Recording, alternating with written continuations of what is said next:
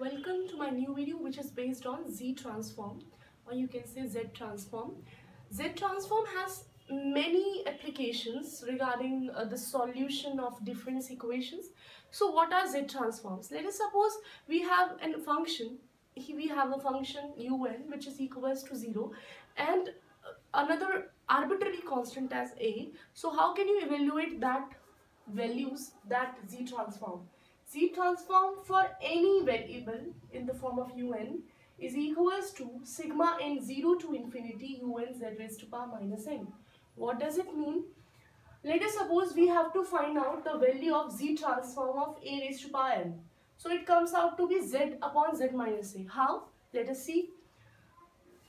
So we have to find out the Z transform of a raised to power n. The formula is for sigma n is equals to 0 to infinity un is basically an here, a raised to power n, z raised to power n. Okay. Now if you substitute the value of 0 to infinity one by one, firstly let us suppose n is 0, so a0, okay, then 1, then 2 and so on. This is infinite series. How can we evaluate it? This is 1, a by z square whole square and so on. So this is the infinite GP whose common ratio is a by z. So what is the formula of sum of infinite GP? Starts from 1. It is 1 upon a minus r. 1 upon 1 minus r you can say. So 1 minus r is what? A minus z. So this becomes z upon z minus a. I hope you understand. So in this way you can form the formula for Z transform of a raised to power n and hence so on. Now there are so many properties of Z transform like linearity, damping. What are they? Let us discuss about them. So linearity is the property in which you have to distribute the Z transform or Z transform into the addition operation or subtraction operation. How can you do it?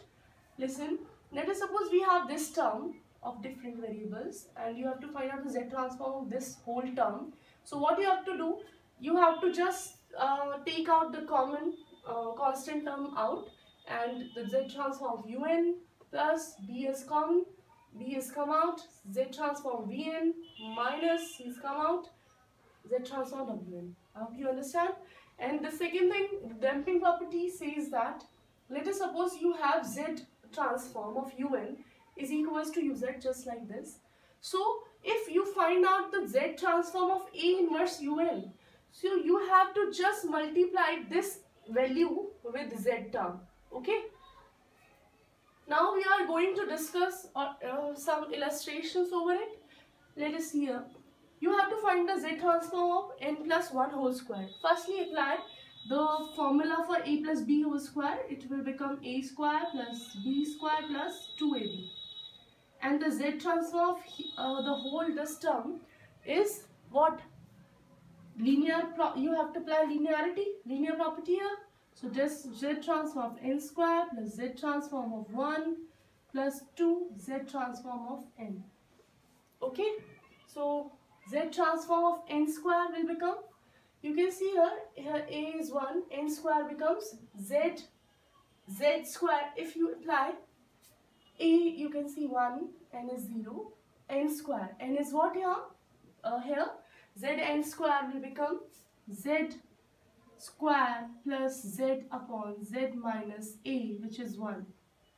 Okay, Z transform of 1, you can see 1 if z minus 1, okay, and twice of Z transform of n, Z transform of n becomes z upon z minus 1 whole square.